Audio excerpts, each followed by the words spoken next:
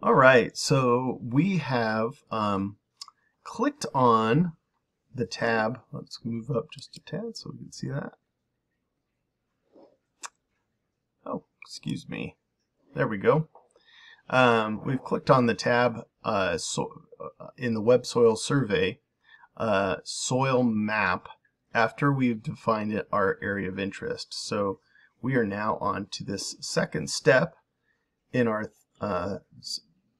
as part of our third video in looking at the Web Soil Survey. And you see all these orange lines, and all these orange lines delineate different soil types that are in this area. And so if you're not familiar with this area, this is a valley bottom. There's a river over here. This is the Gila River.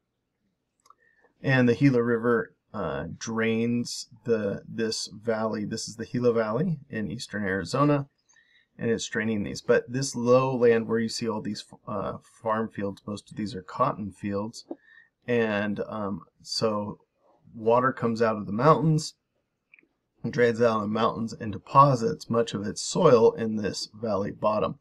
And so much of this soil is going to be kind of a clay loam, silty loam, in that range. So how do we know that we're right? Well, we can look over here on the left, and you can see that we've got these map unit symbols over here for this entire area, and you can match these up with the map unit symbols on the map themselves. So right here in the middle, I've got a GR. If I come over here and look at what GR is, it's a Grabe clay loam, and we know what that is. Okay. And so it also, so what does it give you?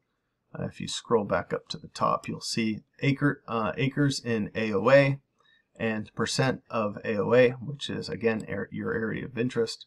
And we go back down to the GA. Where'd it go? Oh, sorry, GR.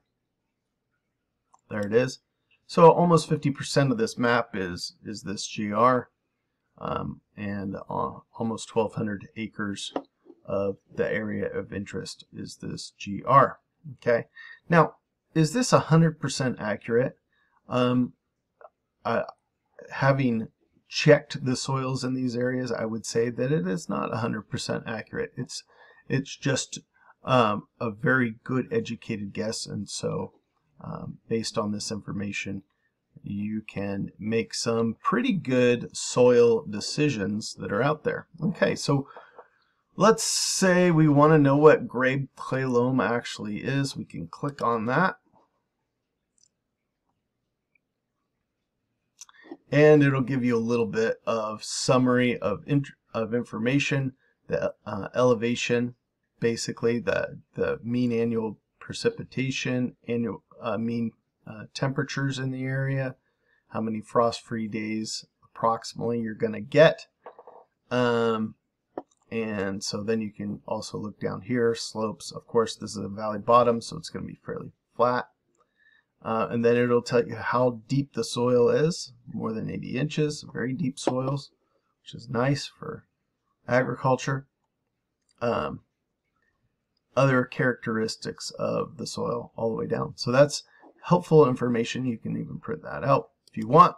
What we're going to do is add this to our shopping cart because we're going to need it later. We're going to click add to our shopping cart, and I'm going to just say Thatcher, Arizona. Okay, and then I'm going to click OK. All right, and so that just added that to our shopping cart. I'm also going to save a print version of this. This is because we're going to need it in our report. So I'm going to click printable version up here. And again, I'm going to put Thatcher, Arizona on there. I like this, so I'm going to go ahead and click view.